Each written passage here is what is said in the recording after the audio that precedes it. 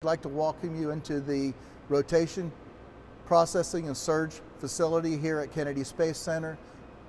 Today we're going to walk you around and let you see how we're going to process the segments once they're arriving here at KSC.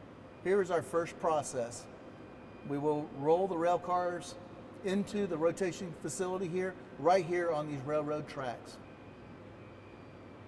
Now that we have the rail car in our facility, the next operation we have to perform is we need to remove the rail car cover off the rail trailer in order to process the hardware. So we use a single crane lift to lift the cover off and place it on this dolly that's behind me.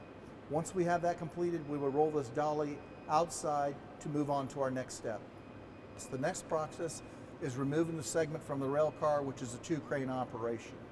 After we hook up our GSC, we will move it and lift it up into the north position into the facility. At that time, the skill of our crane crew will do a breakover operation from a horizontal operation to a vertical operation. Once we are in the vertical position, this will be the first inspection stand that we place the hardware down to start our inspection process. Now the next process is to lift the segment and place it on the pallet behind me. We will do our final closeout and preps for launch.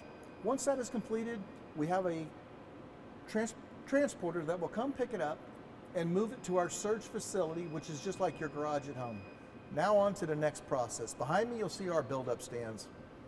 This is where we'll receive the aft skirt built here at Kennedy Space Center. We will make the aft motor segment to the aft skirt. The next piece of hardware to be mated is the aft exit cone.